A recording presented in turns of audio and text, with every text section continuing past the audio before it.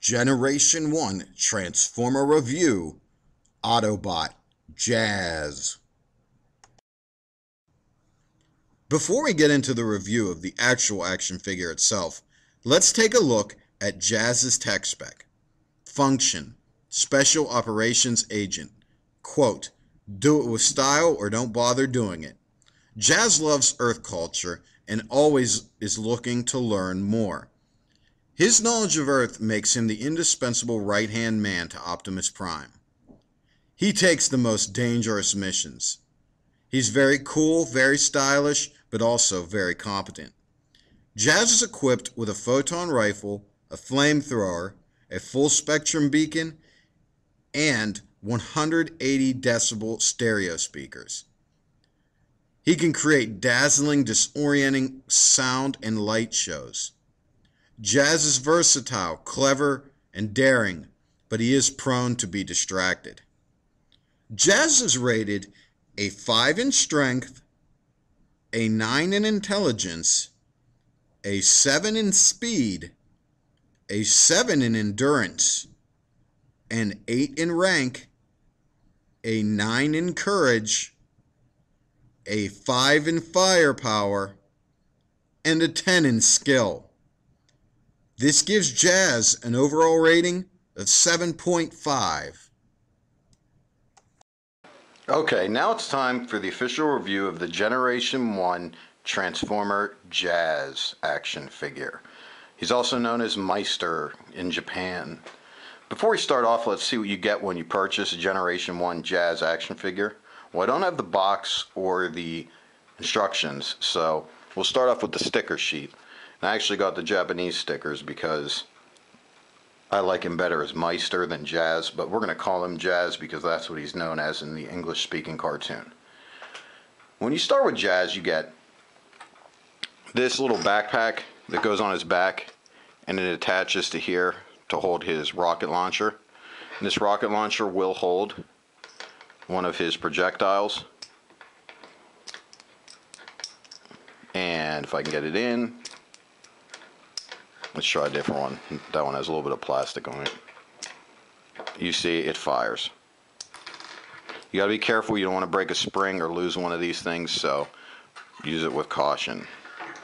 You also get 2 more projectiles, and you get a gun that goes in his hand, either one, left or right. And here's Jazz, the action figure himself. Before we look at him, let's put his weapons on. Gun in, I put in the left hand of Jazz, and this goes on the back, and I have some issues with it sometimes, so if you have any suggestions how to get it to stay in there well, please post it in the comments section. Give me some tips. Okay, there you go. Stands nicely. He looks really nice as a robot. We'll come in close. You see his feet, his head, his face looks like the Generation 1 cartoon. I love it. Gun in the hand. Go around the back to the side. You see the rocket launcher. It looks really nice. Let's turn him around. The doors are open as his wings. See a spoiler down there. He looks really nice in robot form. That's how I display him. I choose not to display him in car form. Even though he looks pretty good in car form, still think he looks better as a robot.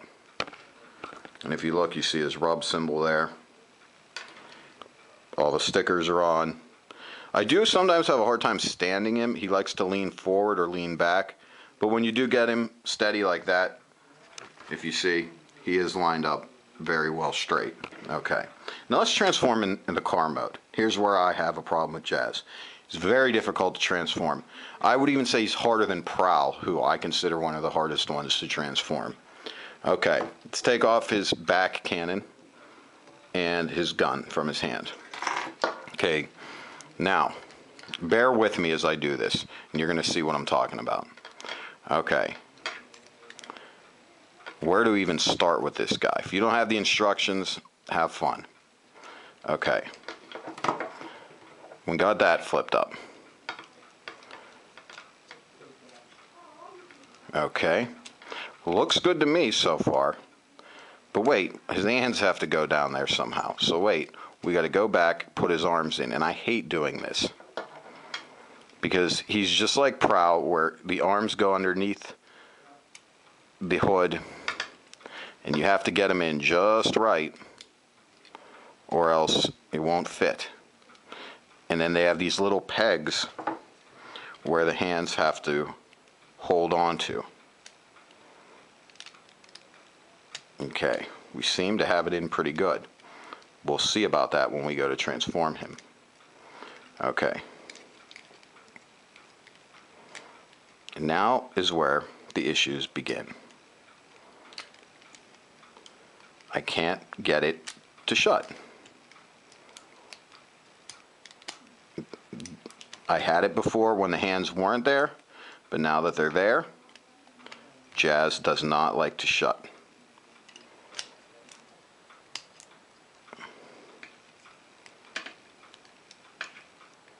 We might have it like this. Okay. Put those hands in there. I'm a perfectionist somewhat, so I like to have them in the posts.